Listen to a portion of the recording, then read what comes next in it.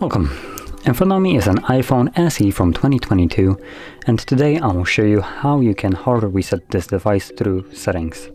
Now this is one of the ways that you can completely remove everything from your phone without actually also needing to update your device, because doing it through computer by connecting it to iTunes as an example, or just Finder on the Mac, you are always forced to download the newest version. Going through the settings, you can simply open up settings and reset it from here.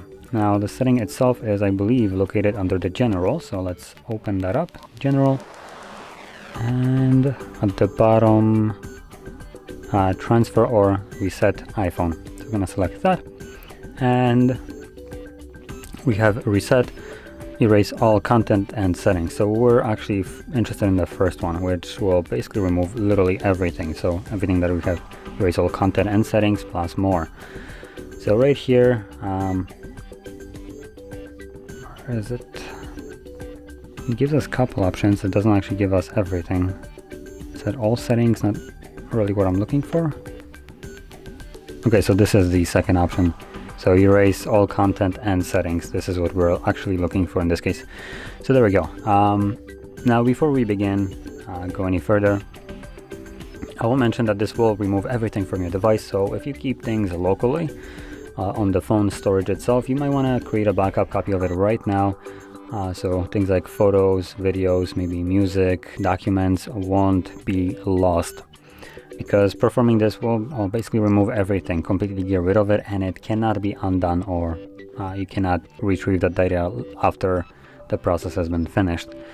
Now if you're keeping things like that on the cloud, so iCloud as an example in this case, then just, you don't really need to do anything extra as long as it is on the cloud.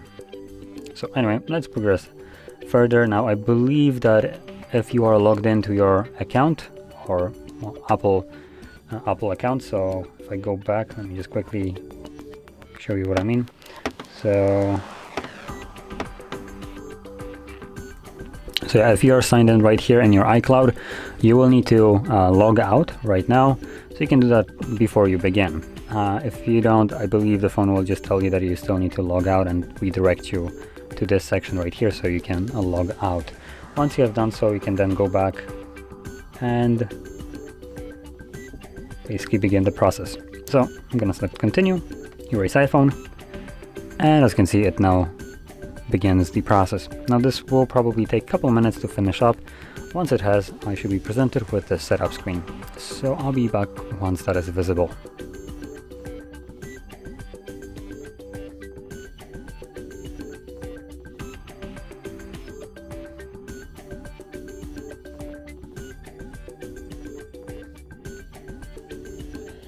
And as you can see, the process is now finished, and from here you can set up your device however you like, or leave it in this state if, for instance, you want to sell it. So anyway, if you found this very helpful, don't forget to hit like, subscribe, and thanks for watching.